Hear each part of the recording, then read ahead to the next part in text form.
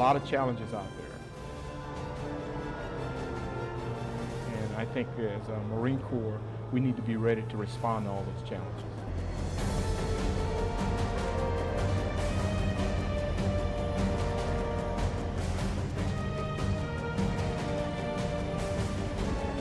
We're training now for contingencies or whatever may confront this nation in the future.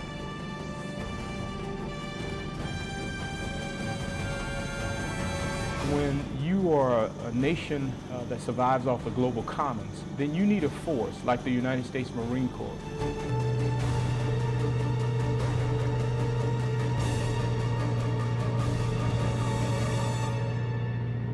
The United States Marine Corps stands ready. Good morning, ladies and gentlemen, and welcome to our coverage of Steel Night 2013. Live here at Red Beach in Camp Pendleton, California. I'm First Lieutenant Chris Harper with 1st Marine Division Public Affairs. Steel Night is a combined arms exercise featuring Marines and sailors from all elements of the Marine Air Ground Task Force, or MAGTF. The amphibious landing we'll be watching this morning will officially kick off Exercise Steel Night, with follow-on training events here at Camp Pendleton and at the Marine Corps Air Ground Combat Center in 29 Palms, California. Units participating in this 1st Marine Division exercise will include infantry battalions from 1st and 5th Marine Regiments, artillery from 11th Marine Regiment, 3rd Assault Amphibian Battalion, 1st Light Armor Reconnaissance Battalion, 1st Combat Engineer Battalion, 1st Tank Battalion, Combat Logistics Regiment 1, Combat Logistics Battalion 5, elements of the 3rd Marine Aircraft Wing, and our Navy brothers of Assault Craft Unit 5. For more on today's amphibious landing and Exercise Steel Night, we now turn to Sergeant Alfred Lopez and his interview with the Commanding General of 1st Marine Division, Major General Ronald Bailey.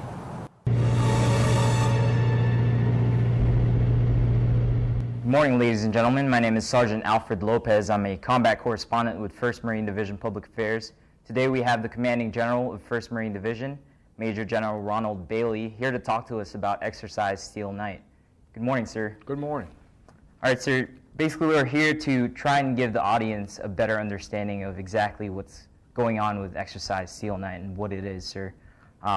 It's described as the return of the Marine Corps to its core competencies. Can you describe to us what those are, what our core competencies are, and how we've diverted from them for the past 10 years, sir? Well, let me take you back to state that this year's Steel Night's a division-level exercise.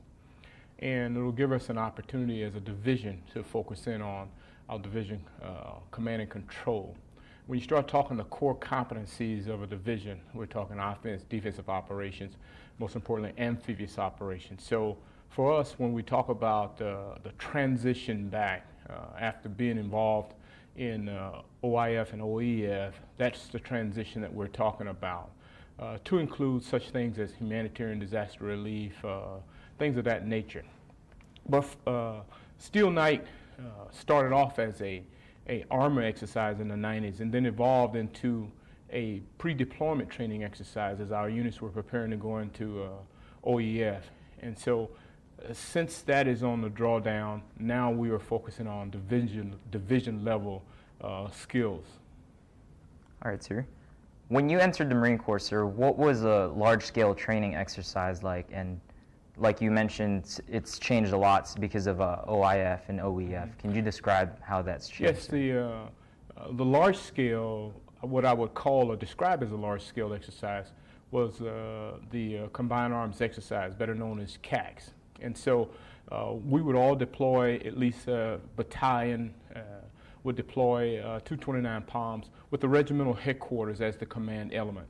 So having that regimental headquarters as command element, we had representatives of the squadron, the MLG representative in terms of the battalion, similar to what we have today in our combat logistics battalion. So that regimental headquarters was responsible for integrating the MAGTF and pulling the MAGTF together. So the regimental headquarters is the MAGTF headquarters with battalions. That exercise in total gave us an opportunity to work on our combined arms skills. So that's the difference. But what we're doing today, as we look at Exercise Steel Night, is the beginning or kind of the forerunner to our ITX, our integrated training exercises. So, but we're doing it from a division level perspective during this Steel Night. Obviously, the Marine Corps is a unique fighting force, as you know, sir. How are we uniquely equipped to address the future security needs of America, especially with regards to our interests in the Pacific, sir? Well, that's a very good question. I'll start by saying the United States is a global maritime power. We're the largest economy in the world. When you think about it from a broad perspective, a big picture scope, 21 of the 28 mega cities are near the littorals, basically about 62 miles away from the littorals. Large population centers are near the littorals. And so when you are a nation that survives off the global commons, then you need a force like the United States Marine Corps, which is a force that has a naval character. You know, we're a naval force, and we're able to respond today with today's force. So this is where training like Steel Night at the division level is very, very important, because as the ground combat element of a MEF could very well be deployed to conduct operations that may secure those littorals. So the Marine Corps is, in my perspective, is uniquely organized and qualified to fill those future roles. Partnership, capacity, and partnership building, these are the things at the Marine Corps. Stabilizing force, we work very well with joint. We create space for the nation and for commanders in an environment. Sure. Regimental Landing Team 1 is going to be basically heading the landing onto the beach for Exercise Steel Night. Mm-hmm. Could you describe the challenges of controlling an amphibious landing team, as well as how chaotic is it to establish an actual landing force operations center for RLT-1? One of the difficult things about an amphibious operation is the coordination, and so that's why Steel Night is very important. If I had a request to sign, it would be to have more amphibious ships. We don't have enough amphibious ships to be able to rehearse and train properly. But if I did, if I was king for a day, I would give that entire regimental landing team the capacity or the opportunity to come ashore from our amphibious ships. And so that's in how you organize, how you prepare. So for Steel Night, this will give us an opportunity to train to that. But the most important thing, as I said, in an amphibious operation is the command and control.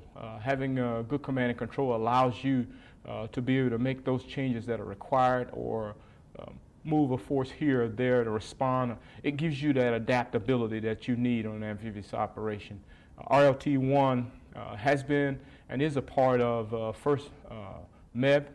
So this gives them an opportunity to train to their core competence and enhance their overall skills in amphibious operations, from everything to the command and control, the ground combat element, the logistics aspect of it, and the aviation aspect of it. All those are critical parts of an amphibious operation, and so creating that lodgment requires that they train to those skill sets.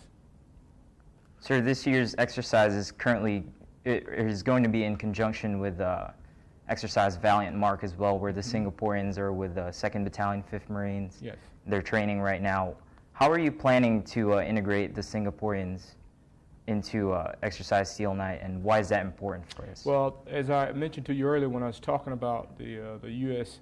and it being a global maritime nation, part of what we do as a Marine Corps is that we work with our partners. We build that capacity.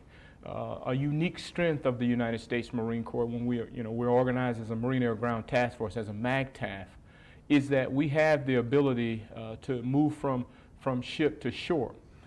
By moving from ship to shore, it gives us an opportunity to we have a very light footprint. And so as we're building the partnership with our host nations, sharing with them our skill set, and they share with us theirs also, we're able to establish a relationship that we may need or may in the future be a force that's working together, for example, on humanitarian disaster relief. Tomodachi come to mind when you start talking the last HADR type of operation, humanitarian disaster relief type of operation. So when we have the opportunity in an exercise such as Valiant Mark to work with the Singaporeans, that gives us a great opportunity to, one, share with them our command and control, our systems and how we do things, share with them our lessons learned. We have a force of Marines who are combat trained, so we can share those lessons with them and talk to them and show them how we do different things. And then we learn the same from them as we watch how they work through different skill sets and challenges that we have in front of us. Valiant Mark is a very, very good exercise. It's just one of many that we're involved in terms of the partners all over the Asian Pacific region. That's right. Large-scale live-fire exercises were the staple of the Marine Corps during the 1990s, sir. What do you think are the biggest benefits of a large-scale exercise like Steel Night? Well, let me go back and kind of modify that just a little bit. As I said before, we had regimental headquarters that would go out. First Division had, in fact, gone out on large-scale exercise, and then even when I was in Second Division, we did some of the same things. And so over the last 12 years, we have not had that opportunity because of the counterinsurgency fight, the COIN fight. The great value and benefit of an exercise of this nature is you get out and you're able to exercise your command and control. And then you're able to more or less stretch your systems, test your systems to make sure that that you can talk to your units. For example, I have 1st Marines here at Camp Pendleton. I have 5th Marines over at 29 Palms. So, you know, that's a pretty broad area in which the division is spread. But most importantly, it gives us an opportunity to work all of our systems, to work our HF, our VHF, our SATCOMs, use data links and CPOF, all those things that we need to control a fight or to look at things across a range of military operations in any theater. That's right. Exercise Steel Night this year is generating a lot of media interest, or more than the previous years. Is there a specific message you want to deliver to the public during Steel Night? Yeah, the message that I want to deliver to the public is that the United States Marine Corps stands ready. When the nation is least ready, the United States Marine Corps will be ready. That's the first thing I would like to pass off to the American public. Then the other thing that I would like to say is that we're training now for contingencies or whatever may confront this nation in the future.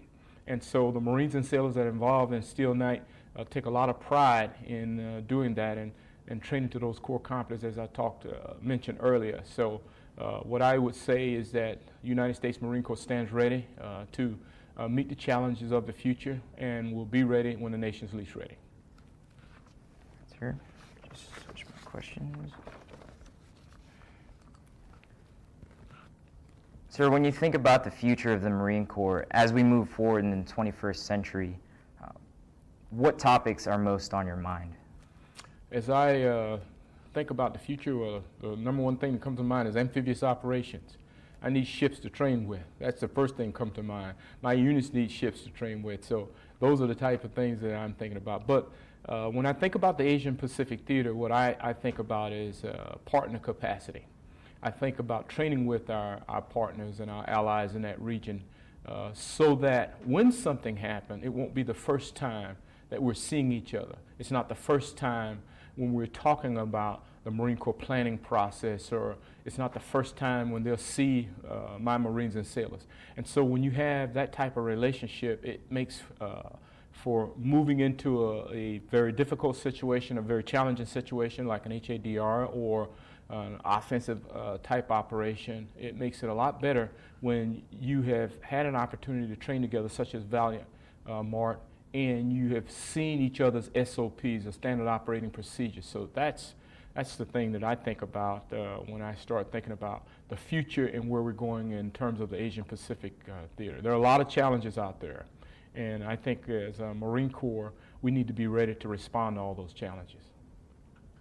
Like you mentioned, sir, Exercise Steel Night has a lot of moving parts. Obviously, we're here in Camp Pendleton, then we're with the 5th Marines over at 29 Palms.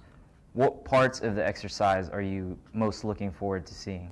Well, for me, getting down and talking to the Marines, the Lance Corporals and PSCs, because they're extremely very talented, and they know their job, and they take a lot of pride in showing you and demonstrating to you that they know your job. So I'm looking forward to getting out with our battalions. I'm also extremely pleased, and I offer my best to CLR-1 with a large number of assets that they put out in the field. So while we are looking at this as a division level exercise, the elements of MLG, first MLG, CLR-1 that's providing the support that we need, really tremendous support. I mean, thousands and thousands, roughly about 2,000 Marines and sailors from the Combat Logistics Regiment 1.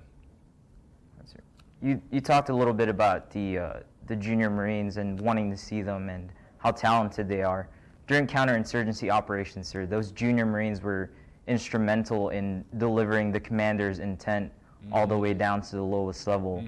Do you anticipate any change as far as the roles of those junior Marines when it comes to amphibious landing operations? Well, I will say that when we start talking about the Lance Corporals and the Corporals and the PSCs and those Marines and their role in counterinsurgency operations, more from a distributive operations perspective, it was that type of strategic corporal, very smart, sharp Marine that carried the day. They will continue to carry the day because it's leadership at the lowest levels that accomplish the mission. And so when they understand the intent of any operation, it helps everyone. So I'm very proud of those Marines because, one, they're very talented, they know their trade, and they take the initiative, and they have never failed to accomplish a mission. So they add to the legacy of our Corps through their professionalism and hard work and dedication. All right, sir. Is there anything else about Exercise Steel Knight or Valiant Mark that you'd like to talk about, sir? Well, I'm very pleased with what has happened thus far, and my bravo Zulu to my staff and to all the commanders and the Marines and sailors for making this a very successful operation. Thank you for your time, sir. That concludes our interview with 1st Marine Division's Commanding General, Major General Ronald Bailey, and our conversation with him about Exercise Steel Knight. Welcome back. That was Sergeant Alfred Lopez with the Commanding General of 1st Marine Division, Major General Ronald Bailey. As we speak, Marines from 3rd Assault Amphibian Battalion are chugging towards the shoreline behind me, and that means it's time to bring out our first guest. He has served on the 11th Marine Expeditionary Unit. He has conducted 3 deployments in support of Operation Iraqi Freedom, and he has served as an amphibious operations expert in military aid in the U.S. House of Representatives. Here with me now is Lieutenant Colonel Howard Hall, the Commanding Officer of 3rd Assault Amphibian Battalion. Good morning, sir. Welcome. Hello, good morning. Thank you for having me out here today. Sir, we're very happy that you can come out here and share some of your knowledge and expertise with us. And first of all, I'd like you to tell us and the viewers at home, what is the mission of 3rd Assault Amphibian Battalion? Okay, the mission of the 3rd Assault Amphibian Battalion is to provide amphibious lift and battlefield mobility to the ground combat element of the Marine Air-Ground Task Force. Now, put more simply, each vehicle can carry 18 combat-loaded infantrymen or combat support or humanitarian assistance supplies from the ship to the shore to objectives inland and all the way back to amphibious shipping. This is a service-defining capability for the Marine Corps, and it's unique. It is applicable across the entire range of military operations. Like I said, from the low end, humanitarian assistance, disaster relief, through the high end, joint forcible entry operations. Could you give us a couple examples, and the folks at home, could you give them a couple examples of each of these types of operations that your battalion is capable of performing, sir? Absolutely. There are 5 missions. There is the amphibious assault, which is carrying combat forces from ship to shore through a defended beach to taking objectives inland. There's the amphibious raid. A raid is a limited objective assault. The raid would typically just be short in duration, followed by an immediate withdrawal. There is the amphibious withdrawal. This took place in 1993, evacuating UN troops from the coast of Somalia. Okay, there's the amphibious demonstration. We participated in this in 1991. This was a critical part of our mission in support of Desert Storm. Can you tell me a little bit more about that, sir? As I understand it, there was a very large Iraqi force during that their focus was actually turned over to the amphibious capabilities the Marine Corps was providing at that point. That is correct. Because of the amphibious force off of the coast of Kuwait, This forced the Iraqis to move what is estimated to have been 6 divisions to defend against an assault that could take place. The threat of the assault shifted the Iraqi forces away from our main assault, which was on land. And the very last one is operations other than war. In this case, it's humanitarian assistance and disaster response. Now, what is interesting and what a lot of people do not know is in 2005, in our own homeland, in response to the disaster Hurricane Katrina caused, 2 assault amphibian vehicles saved 263 lives in the first 48 hours after that disaster had taken place. Like I said, this vehicle is completely unique, and it is very versatile and flexible in the fact that it can support the Marine Corps' mission across almost the entire range of military operations. Sir, you're absolutely right. That was one fact I did not know about the Hurricane Katrina disaster. That's actually kind of incredible. Well, you know, moving on from there, there's all these capabilities that your battalion brings to the table, all these things that they've done in the past, but it really comes down to the Marines and sailors within your battalion that actually make this happen. Could you tell me a little bit about them? Who makes up Third Tracks? Absolutely. I'm very proud of the Marines and sailors who make up the battalion. There's just a little over 1,400 Marines and sailors broken into 6 companies, 5 line companies, 5 companies that operate the AAV, and a headquarters and service company. There are over 36 different MOSs, military occupational specialties, that make up the battalion, but the majority of the battalion is the 1833, the Assault Amphibian Vehicle Crewmen. Okay. The Marines who are operating these vehicles we see out in the water behind us right now, and keeping those vehicles running is the 2141, the Assault Amphibian Maintainer, the mechanics who keep these 41-year-old vehicles running. Those seem like the heart and soul of the battalion. Absolutely. Them, they're not going anywhere. But I got to tell you though, every MOS is required to make this battalion run. Supply, communications, our armorers, all the way across. It takes every single piece, like a Swiss watch. Every piece has meaning, and that's what it takes to keep this battalion running. And for exercise Steel Night, sir, though, I know behind me we have your, I believe, Bravo company that's chugging towards the That's shoreline correct. right now. Is there another company that's actually participating in this exercise as well? That is correct. Charlie Company is out in the 29 Palms version of it. This is unique. This is the first time in all the years that Steel Night has been run that it is split between a Camp Pendleton portion and a 29 Palms portion. And just for the viewers at home, to give them a little more perspective, what is your, since this is a completely different mission than what's going on here with an amphibious landing, what is your Charlie company doing in 29 Palms? They're doing a live fire and maneuver exercise at the Marine Corps Air Ground Combat Center in 29 Palms. Because it's non-contiguous according to our map, but on the scenario it is contiguous in that they would be conducting the follow-on missions. This is the critical phase right here. Getting the forces ashore, establishing a lodgement, which means creating an opening for the rest of the MAGTF to come ashore. That is what's going on behind us right now. Charlie Company, because they're up in 29 Palms right now, is going to be conducting that follow-on mission. Okay, well, that sounds good, sir. Now, all this we're talking about, the Marines and sailors that are working hard to keep these vehicles running. I'd like to discuss a little bit of the capabilities of these craft, if you would. Just give me a brief overview of what an AAV is capable of. An assault amphibian vehicle is capable of approximately 60 miles an hour on land. It can keep up with the M1 Abrams tank. It can accomplish 6 to 8 knots in the water. It's got a 171-gallon fuel tank on it, which can get us 7 hours in the water or 300 miles on land. Sir, I hate to interrupt you, but can you describe what's happening right here? You see on our monitor, looks like it's from the troop commander turret. You are correct? Okay, if you can go ahead and describe. Okay, absolutely. Like I said, this is the critical phase of the operation. These vehicles are coming ashore with either 18 combat-loaded infantrymen or 10,000 pounds of cargo. They have just hit the beach. We have leveraged reconnaissance assets to the best of our ability. We may have, the MAGTF may have inserted some reconnaissance elements on the beach to report directly to us to give us an idea what we're coming up against. But with a 50 caliber machine gun and a 40mm automatic grenade launcher in the turret of that vehicle, which you can just about see right there in the shot, sir, they can defend themselves. Sir, it looks like we got another shot from the beach there. And we have more. This is the rest of the first wave of AAVs that are coming in. This is your first platoon from Bravo Company, I believe. That's correct, and I've got to tell you, the first wave is the critical wave. They are going to gain and maintain the momentum of the operation. They're just like the offensive line on a football team. they will shape everything that happens from here forward in the operation. All right, sir. Well, hey, now as they're moving in, sir, what are these Marines doing as they prepare the beach for the follow-on waves of AAVs? Absolutely. If there are any coastal defenses, if there are any forces on the beach, they're using that weapon system you can see right there in the shot to try and neutralize and negate any enemy defenses and move forward as quickly as possible.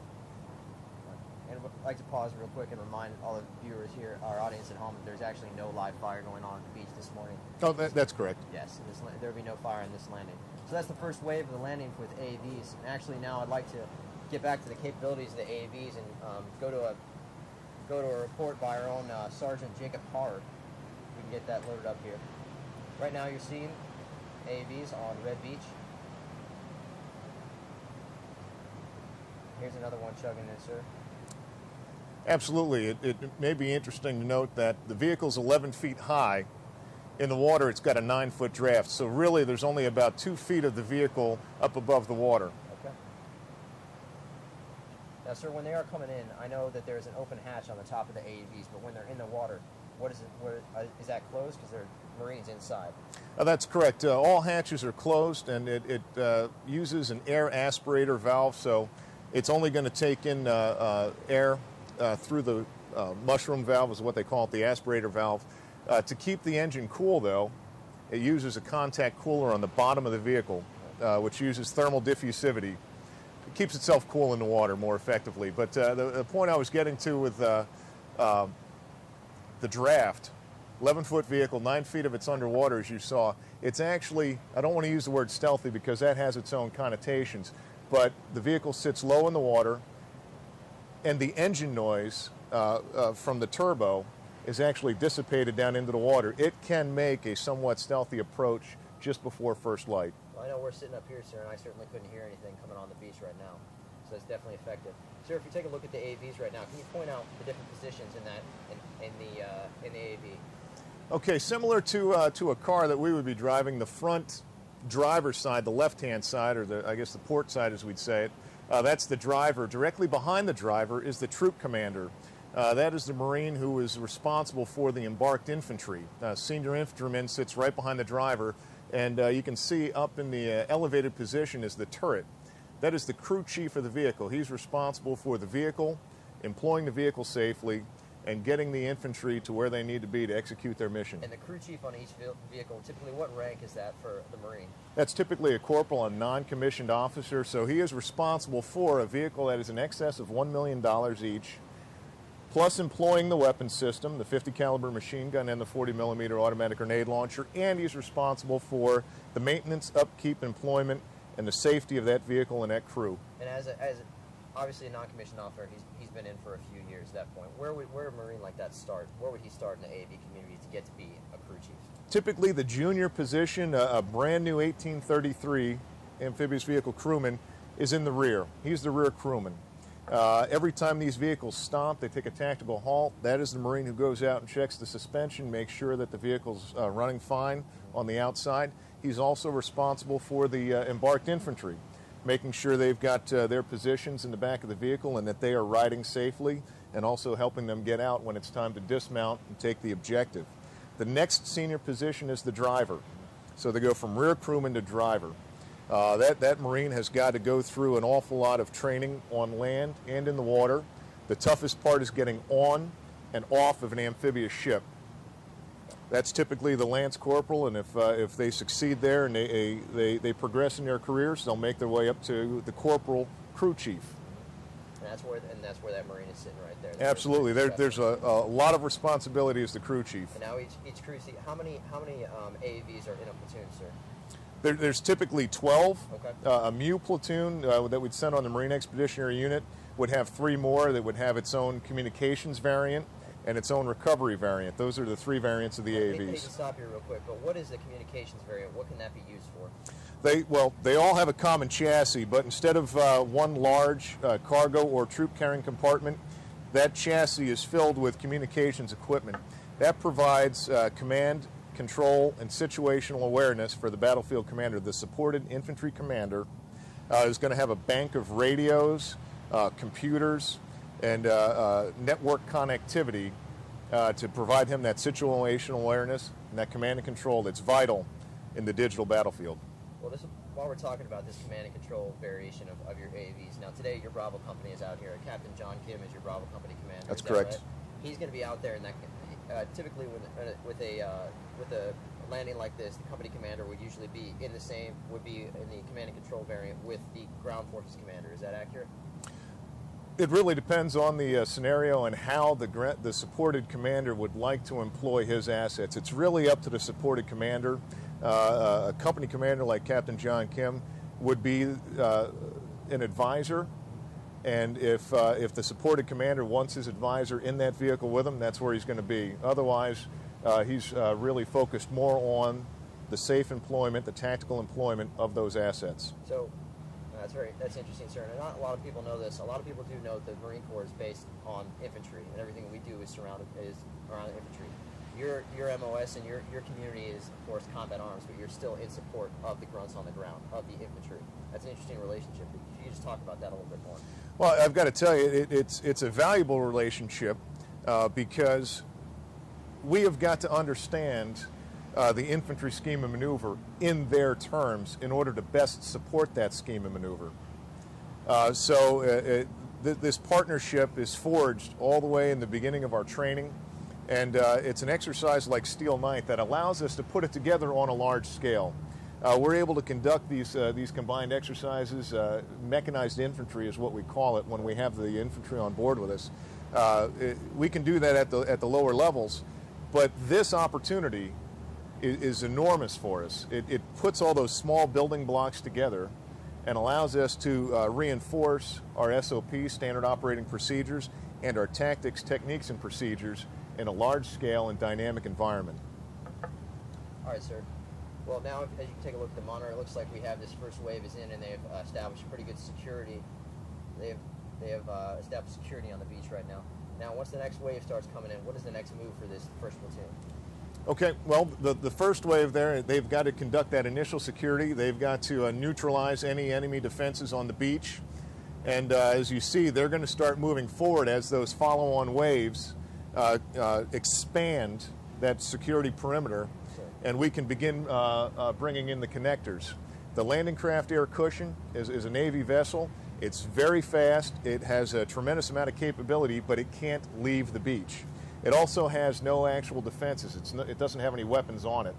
So that's the critical role of the assault amphibian vehicle, to secure that beachhead, to expand that perimeter, and to facilitate the follow-on of combat forces through that perimeter to objectives inland, and also to facilitate the safe landing of the landing craft air cushion, the LCAC, and the landing craft utility, the LCU. Sir, you mentioned the LCACs, the landing craft air cushion. They're actually going to be coming in a little bit later here with follow-on forces from 1st Light Armor Reconnaissance Battalion. Take a look at the monitor here. Got some more pictures coming in. Okay, that's the crew chief right there. He's providing the situational awareness to the other vehicles, back to the company commander, John Kim, and he's also communicating that to his supported infantry commander. Now, looking at the crew chief here, I can see weapons in that turret right there. Can you tell the people at home exactly what those are? Again, the one that's closest to us as far as the screenshot is concerned is the Mark 19 40mm automatic grenade launcher. The one on the far side, the right-hand side, as the crew chief is looking at it, that is the Mark II 50 caliber machine gun. They are coaxially mounted, which means that with a common periscope, you can sight in both weapons. They don't have independent sights, but coaxially mounted, you can use that same periscope sight to engage targets. So there's one Marine sitting in that turret seat engaging with both weapons. And that's the crew chief, which makes that position a lot of responsibility in that position. Let's just put it that way. All right, sir. Now it looks like we're on the same AAV, and we have the view of the driver. Is that right? Okay, that is the driver. And they are. Looks like they're heading our direction. They are most definitely heading our direction. To operate an AAV, it's actually similar to operating a car. It's got a steering wheel. It's got a shift lever with your forward and your reverse gears, a brake, and a gas pedal. Here's the opposite angle of that, sir. Can you tell me just a little bit about the formation you see here? Okay, they're in a column formation because they're the space available is actually limited. They've got the water on their left side as they're driving this way, and they've got some brush on their right. So a column formation is used just to get off the beach as quickly as possible. Based on what they've seen down there, they have neutralized any beach defenses. They've overcome any enemy obstacles that were present down there, and they're making best speed to get off the beach and start moving up to those additional objectives. All right, so now once they've moved up the beach, ensure there's no enemy at that position, they're going to move on, and the next wave of Bravo company should be coming onto the beach shortly. That's correct. Okay, sir. Well, it looks like we have now, the first wave of Bravo company has now moved almost directly on our position, so we can actually look behind us. Right. Okay, they're actually setting up a second perimeter. I'm not in communication with the supported commander on the ground, so we can only guess based on what we're seeing. But what we're looking at right now is they're setting up a second perimeter to expand that security zone, to expand that beach landing site. Well, and speaking of right now, sir, while they're pausing Security Hall, can you tell me what kind of things the Marines are doing inside the AAVs to prepare for the next event they need to go to? Okay, as far as the assault amphibian crewmen, the 1833s and the 2141s, they've taken a thorough assessment of the mechanical abilities within the vehicle. Was there any damage during the landing? Do they need to make any repairs before they move in? Check the status of your fuel systems. Check the status of your weapon systems, your ammunition. Before they make that push off the beach, they need to make sure they are 100% up and ready to go. The infantry is also passing messages back and forth on their tactical communications networks as far as updating the enemy picture. Have we gotten any additional intelligence feeds that will describe what they're going to face once they get further inland? That's all happening right now. All right, so it sounds like a lot going on right now. I actually like to cut the discussion short right now. We're going to go to we're going to go to a report. Right now we're going to be going to a report from Sergeant Jacob Parr. He spent a week with your battalion. You got to see all the capabilities and everything that goes into everything to make an AAV run. We're going to go to a report from Sergeant Jacob Parr on capabilities of AAVs. Thank you. Now they're just showing off.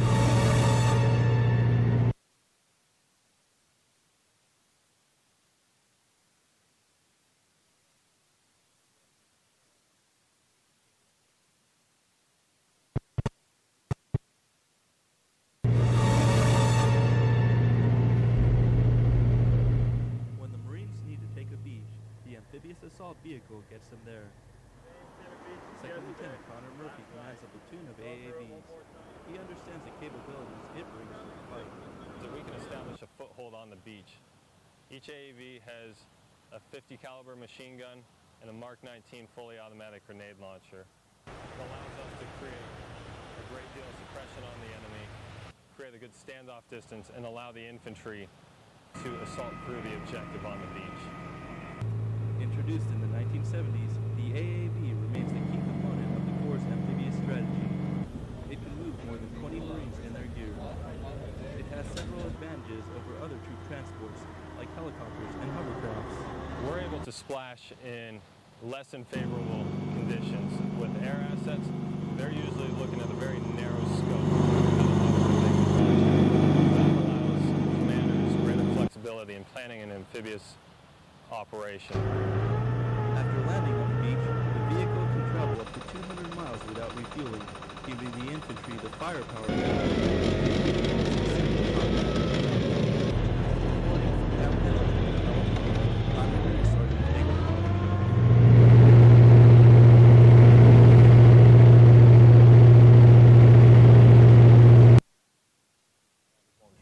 And welcome back. We're here with Lieutenant Colonel Howard Hall, the commanding officer of 3rd Assault Amphibian Battalion. Thank you to Sergeant Jacob Parr for that report. And we're going to go back to our discussion on AAV capabilities. And sir, we saw in that report, one thing I thought was really interesting and we didn't get to see today is actually the AAVs disembarking from the amphibious shipping. Could you walk us through that? Tell the folks at home exactly what's that like? Okay, absolutely. We had a chance to talk about the relationship between the assault amphibian vehicle crewmen and the infantrymen. Well, there is an equally important relationship that we form with our Navy brethren. The two toughest things of operating an assault amphibian vehicle is getting onto an amphibious ship and getting off. We rely heavily on the seamen, the Navy sailors who are controlling our operations inside of the well deck. It's a 26-ton mechanized ballet inside of a very small area inside of those amphibious ships. But we have a tremendous relationship with the Navy as far as preparing the vehicles. That would have happened probably about midnight, with the refueling the vehicles, preparing the vehicles, staging the vehicles inside of the well deck of an amphibious ship, red lights on, and then just before first light, we see the ramp go down. It's the stern gate, actually. The stern gate goes down.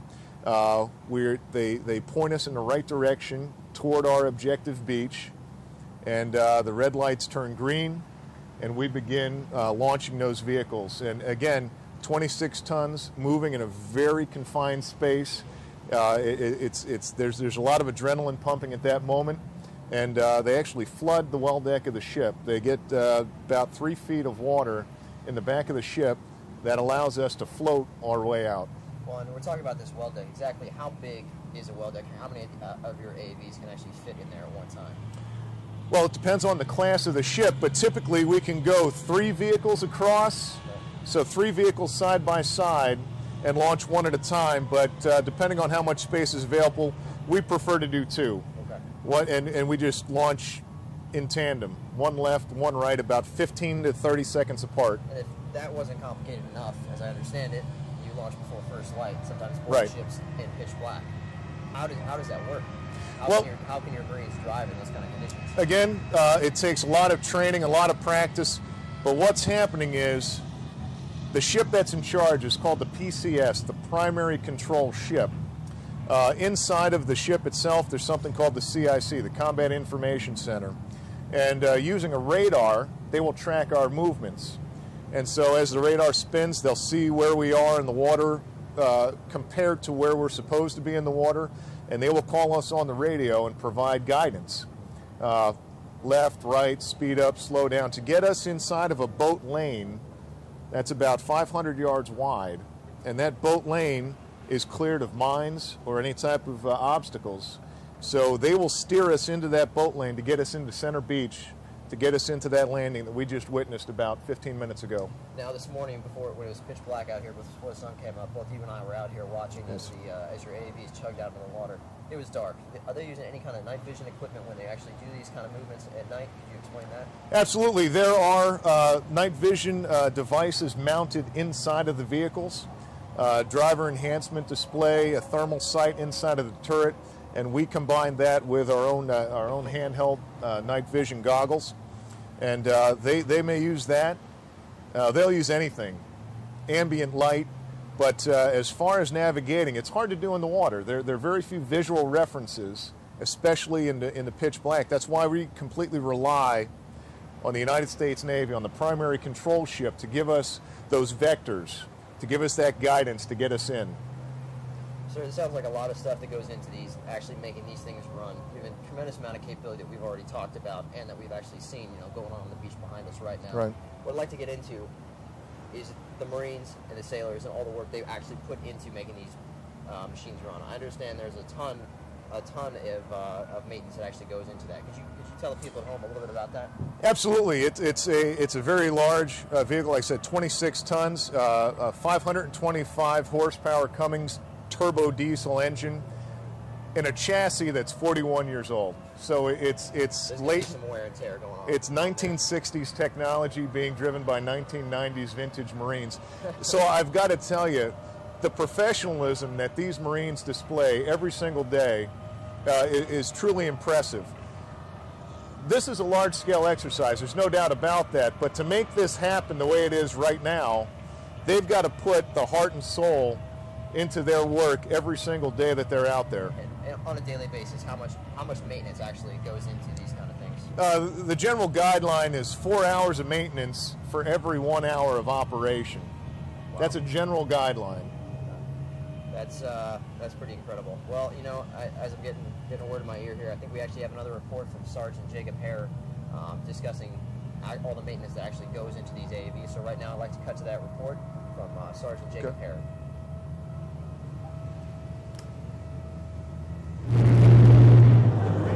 Yeah, he's a famous guy. They're preparing to go out to sea, and that means maintenance. It's called an amphibious assault vehicle. In layman's terms, it's pretty much a tank that goes in the water. They're used for transporting infantry from naval ships to shore for assaults and things like that. Weighs about 56,000 pounds. Pretty powerful, dangerous. The AAVs typically means Marines will secure the vehicle and tighten up any loose bolts. If a piece comes off while at sea, a tiny hole can cause thousands of gallons of water to flood into the vehicle, enough to sink it. AAV mechanics will accompany the vehicle running throughout the training events. As maintainers, our job is to ensure the vehicles can continue training anytime something breaks down. We've got to assess the situation, identify what we need to fix it, and get the vehicles up as best we can so they can continue training. That often means late nights, while the Marines are resting, mechanics get to work. Usually you're freezing cold, you're exhausted, you know, ready to hit the rack, and then something goes down and you got to jump out, and you've got headlamps or, you know, someone holding a flashlight, but you got to do what you got to do. Reporting from Camp Pendleton, California, I'm Marine Sergeant Jacob Harwood. Welcome back to our live coverage of Exercise Steel Night on Red Beach here in Camp Pendleton, California. I'm Lieutenant Harper, still sitting here with Lieutenant Colonel Howard Hall, the commanding officer of 3rd Assault Amphibian Battalion. And sir, we just saw a package from Sergeant Jacob Harper on the maintenance that goes into these AAVs. Now, some of the stuff that we were watching here, and the folks at home might not necessarily know, is these are actually tracked vehicles. They're in Yes. the water. They're like tanks in the water, so they actually have tracks when they're on land. Can you talk about that a little bit? That's it. Like I said, it's a unique vehicle. It adds to the complexity of maintaining it, but in the water, it's propelled by a water jet impeller, similar to a jet ski. That it'll suck the water into a bell housing, and an internal prop will compress it and force it out the back. That's what propels it forward. On land, Right. it's got tracks. Now I got to ask though, Yes. how much more powerful is this than a jet ski? 'Cause I don't think people at home are going to try to be able to hop in on their jet ski and move through the water, move this much weight through the water. No, I'm not sure how many horsepower a jet ski has, but this has the 525 horsepower Cummins diesel engine, providing all of that thrust to get 26 tons, a 26-ton block Right. straight through the water. Now once we actually see that impeller get to the beach, now we hit the beach and we're rolling on tracks. Can you tell me about some of the maintenance that actually goes into that? Because in the video, in the report from Sergeant Harper, we saw Marines getting out and tightening lug nuts on those tracks seemingly every time they stopped. Every single time they stop. That's the duty of the rear crewman under the supervision of the crew chief to get out and check the bolts on each of the road wheels to check the track tension. If there's too much track tension, it can break. If there's not enough track tension, it'll slap up and down against the chassis of the vehicle and eventually throw the track off of the guide wheels. Right. And that's not a good thing. That's a very long repair. And they do this whenever they have some downtime. It's just because of the weight of the vehicle and also the age of the vehicle. It's makes the it weight necessary. and the age and the importance of the mission, because it's important to keep that vehicle running just by itself. But you know, we've got some important cargo, 18 combat-loaded infantrymen in the back of that vehicle, and we've got to get them to the objective safely. I think what's also interesting is that it could also be getting that humanitarian assistance to that area where and when needed. We talked about the tracks and the impellers. This vehicle has 3 modes of operation. Water jets, which is just the jet impellers. Water tracks, which is both the impellers and the tracks itself. And then just land mode with the tracks only. That kind of versatility is what allowed us to save all those lives in the aftermath of Hurricane Katrina, because employing the jets and the tracks at the same time, we can go through bodies of water, we can climb over crumbled infrastructure, fallen trees, fallen power lines, broken walls. This vehicle can go across a 6-foot span, it can climb a 3-foot vertical wall, and it can do so just on the move. And those kind of things have been put to use not only, as you said, humanitarian operations, but traditionally non-amphibious areas of places like Iraq, like the initial phase of Operation Iraq. Absolutely, yeah. We can operate. History lesson on that. Absolutely, we can operate in a riverine environment as well. With this vehicle was the prime mover for the infantry during the initial assault in 2003, the opening of Operation Iraqi Freedom. In a number of cases, our adversaries had knocked down some bridges to try and slow down or halt our progress. There were a number of occasions where this vehicle right here just simply went straight across the water, crossing that body of water, whether it was a reservoir or a small river. This vehicle can just continue on. Well, sir, you know, right now I'd like to see if we can actually switch the picture-in-picture here to see what's actually going on the beach. See if you can describe the scene right here. See what the folks at home are seeing right now. Okay. At this point, they've gotten to one of their intermediate objectives on the beach. They've gotten part of it secure. The ramp is down, so the infantry is out. Again, it's that mechanized infantry combination that makes us potent. Using the periscope sights inside of the turret and the radios, we're communicating with the infantry and taking a look at the situation as it unfolds as we move forward. Okay. So it looks like these AAVs right here are posted security and waiting for the next follow-on wave. And that's exactly it. Okay. Well, sir, is there anything else you'd like to add about the maintenance that goes into this? We talked about the tracks, talked about the impeller actually getting these to the beach, and then the tracks take over once they get on there. What's the kind of maintenance that's going to actually go into this after this exercise today? This is a very large-scale event for you guys. Well, two things. First is these Marines are going to have to maintain these vehicles throughout the entire exercise. The tactical halt, that's the reason that rear crewman is out there with a wrench, pliers, a flashlight, and a rag, checking out the entire suspension system. They are going to maintain these vehicles the entire time. So there's literally no downtime for these Marines today? Practically none whatsoever. I mean, they do need to get some rest eventually to keep them effective and in the fight, but through the tactical operation, through the tactical progress of this exercise, they're going to be maintaining these vehicles the entire time. When this exercise is over, there's going to be a lot of maintaining to do, but everything is a training opportunity for us. So it keeps us sharp. That's good. Always a good thing in the Marine Corps. Right now, sir, we're cutting to a wide-angle shot here. Looks like our combat-loaded infantry, as you had previously stated, they've disembarked the AVs and are setting up perimeter security here. They're setting up perimeter security. One of the downsides of the assault amphibian vehicle is the limited visibility. The three positions are forward. The driver, the troop commander, and the crew chief are all forward in the vehicle. They don't have a good 360-degree field of view. So as we get off the beach, even though we're still relatively close to it, as we get off the beach, we dismount the infantry to really get that 360-degree view of what's going on.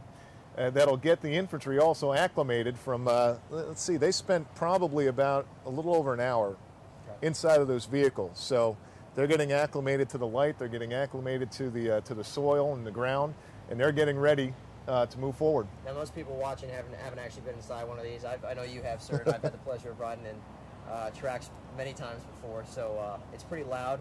It's cramped, and I know that they'll maxim is, hey, always fit one more. We can always fit one more, and I've got to tell you, it is dark. It is difficult to maintain that situational awareness, especially for the infantry. They're not sure what they're going to get out and see as soon as they land and debark. And so that's, again, the purpose of the rear crewman, who's listening in on the intercom system, and he can describe what's happening to those infantry who are sitting there waiting to get off the vehicle and get into the fight. And yeah, it's loud. It can get smoky a little bit sometimes, depending on the ambient temperatures outside. It's either going to be cold on the inside or hot on the inside, but a bad ride's better than a good walk any day. That's true. And now the infantry Marines may have hopped out of the AVs, and obviously they've lost a little bit of protection, a little bit of cover from that. But I don't think they're complete. They're not completely out in the open, mainly because of the main guns on those AVs. Right. They're in the area, and again, with that 50 caliber and that 40 millimeter system on there, they can receive direct fire support from that vehicle. So they're off the vehicle, but they're pretty close, and if they need to move, within moments they can be back in that vehicle and on the move. All right, sir, I'd like to kind of shift the discussion over to a little bit more broad topic of amphibious operations and partnering with our allies in the Pacific in conjunction with those. Now, as we stated earlier, you were the amphibious operations expert, served as a military aide on the U.S. House of Representatives. Can you tell me a little bit about your work there? Absolutely. It was a very interesting tour of duty. I was the military legislative aide was the exact title, and in a lot of ways we just helped members of Congress bridge that gap between what was happening in the Pentagon and what was happening on Capitol Hill. We were translating, so to speak. I mean, we have a certain jargon. We have a certain way we speak to each other inside of the Department of Defense, and our job was to be able to bridge that gap with members of Congress, and also do the opposite. Also, there's a certain way that information travels around Capitol Hill, and our job was to help translate that back over to the Department of Defense and really serve as that liaison in between. What was very rewarding about that was having access to that information and being able to play what I think was a pretty critical role in doing so. The payback tour, so to speak, was at the Marine Corps Combat Development Command in Quantico, Virginia, assisting in preparing congressional testimony for the Deputy Commandant of the Marine Corps at the time. And one of those documents was a hearing on amphibious capabilities. Right. Well, we have you worked as an expert on amphibious operations during that time, and now here you clearly still bring that expertise to the table every day here at work. A big part of our job now at the Marine Corps is partnering with our allies, especially Absolutely. as we shifted towards the Pacific. Here on Camp Pendleton right now, actually, as part of Exercise Steel Night, Marines with 2nd Battalion, 5th Marines are working with the 3rd Singaporean Guard on Camp Pendleton as part of Exercise Valiant Mark. It's an annual exercise that they do every year between the 1st Marine Division and the Singaporeans. Sir, can you just talk just a little bit about how important this partnering piece is with our Pacific allies and in relation to your amphibious capabilities as well? Absolutely. As we discussed earlier, as we shift out from Operation Iraqi Freedom and Operation Enduring Freedom, we have reset ourselves to engage, respond, and project. The amphibious capability is, I believe, critical to all three of those missions: engage, respond, and project. As far as the engagement goes, as we lose access, so to speak, we have fewer forward bases. It's just a fact. We may have to create access in a certain area. Our amphibious forces do that, but prior to that, through security cooperation and assistance, through bilateral training with our allied partners, we can certainly facilitate this strategic realignment in the Pacific. One company, like I mentioned, we've got 5 line companies in the 3rd Assault Amphibian Battalion. Right. One company is in a constant rotation over to Okinawa, Japan as part of the unit deployment program. Okay. And from that position, they conduct a number of bilateral training exercises with the Japanese, with the Filipinos. We're in a position to train with our other partners in the Pacific, the Australians. And in this case, we've got the Singaporeans here. Right, and that's very relevant. It's Exercise Valiant Mark is being conducted in conjunction with Steel Night. Yes. Obviously, we've kicked off Steel Night. You've seen behind us today, and we've also had some of our Marines reporting on some of the work that your Marines with 3rd Assault Amphibian Battalion have done with the Singaporean Guard and 2-5. So hopefully, shortly, we can cut to a report from Sergeant Alfred Lopez on this Valiant Mark training. Now, during this training, they actually came out and did familiarization training with Yes. the AAVs. Can you talk through just a little bit about what your Marines were showing the Singaporean Marines? Okay, absolutely. The first thing is just learning how to get on and off the vehicle. It may sound very simple, but getting up and down that ramp, finding your positions inside of that vehicle, and understanding ingress and egress procedures. Operating in the water, each of our embarked infantrymen must wear a flotation device and a life-saving device there. Getting used to that is also something, and how to store your gear in conjunction with the personnel inside of the back of that vehicle is interesting. Situational awareness. You get off of the back of the vehicle is actually difficult to establish. If you've been driving around and you're being dropped off in an area you're not familiar with, getting off the vehicle and establishing that situational awareness immediately is a small unit leadership tactic, which is, well, I mean, it takes even our Marines takes a little bit of getting used to. So with a foreign nation, it takes a little bit more to get used to. Well, it sounds like that partnership has been going well. It's been going strong for for many years now with 1st Marine Division and the Singaporean Guard. I know when Sergeant Lopez was out there working with them and working with your Marines at 3rd Tracks, they also did the dismounted infantry piece, like we have seen behind us today, and that we've already described. They did close quarters combat training within the mount town that's actually just beyond the tent we're sitting in right here. Can you just talk about moving from the AVs and then up to this mount town? What kind of things would they be looking at in training? Okay, it's the integration piece is exactly what you're right. So as far as the dismounted infantry, it's getting used to having those fire support assets right there, knowing how to call for them and knowing how to coordinate them into the scheme and maneuver. That takes quite a bit of training to do it and do it safely and effectively. Right. Also understanding that with the capabilities inside the AV, you can call in additional air assets or indirect fire assets. That takes quite a bit of training.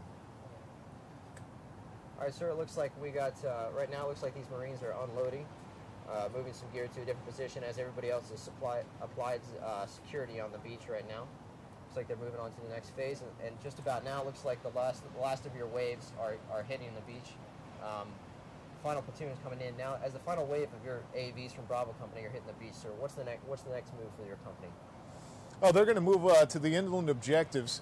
There's a number of different ways that maneuver is going to occur, whether it's bounding or an overwatch position. That's going to be determined by the enemy threat and the type of the terrain that's out there.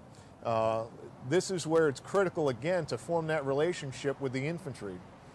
We've got to understand each other's language. We've got to understand each other's skills and the needs so we can best support them. We are in a supporting role at this point, but we play a critical role in that support because we can get them there quickly, get them there safely, and provide that direct fire support all the way through. Yes, sir. Right now we're taking a look at some, I believe these are infantry Marines now. I saw them taking off life jackets, and that's a requirement anytime they're in these vehicles. Is that correct? That's correct. Okay, sir. And that's for obvious reasons they wear this. And now that they're out on the sand, they're getting out of those and then prepping for the following operations. These Marines have not dropped their gear quite yet because they're providing security as their fellow Marines are getting ready to roll up onto the beach. Now, sir, we're talking about the landing force and everything. Can you tell me a little bit about who is actually conducting that landing today as the ground force commander?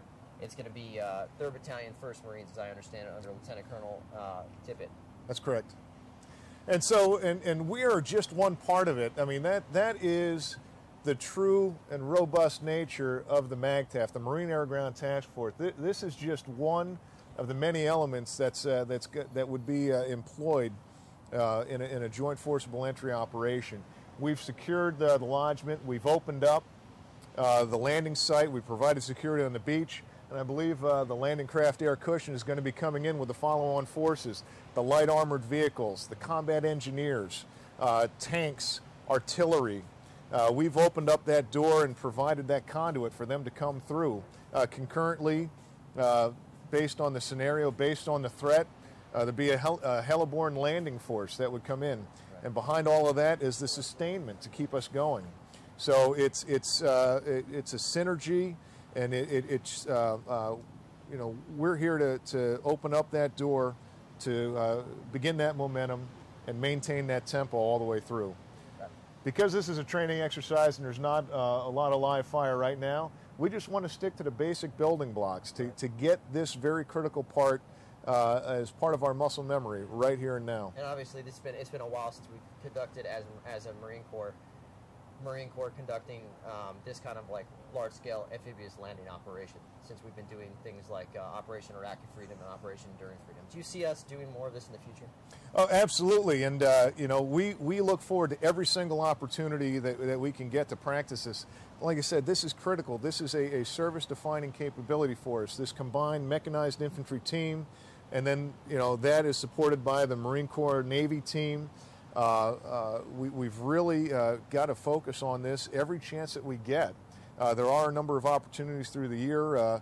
We've got Steel Night right now, Iron Fist with the Japanese, Dawn Blitz, Pacific Horizon. There are a number of large-scale exercises, but they're only possible if we get out and practice the individual tactics, techniques, and procedures every opportunity that we get. All right, sir. Well, hey, I think that's about all the time we have for you today, but I want to thank you for coming out and sharing your knowledge. Is there anything you'd like to add before we step off here? Just one last thing, if I can. I've got to tell you, I'm immensely proud of the Marines and sailors who put the hard work and effort into this every single day and make it look as seamless as it is right now, because there is hundreds and hundreds of hours of preparation and training that go into these exercises to make them come off this way. Very proud of the Marines, and I'm excited about the opportunity to come out here. Well, sir, thank you for taking the time today and sharing some of your knowledge and expertise on amphibious operations. But that's about all the time we have for you. It's good to see you, and hopefully we talk again. Okay, thank you very much. Appreciate it.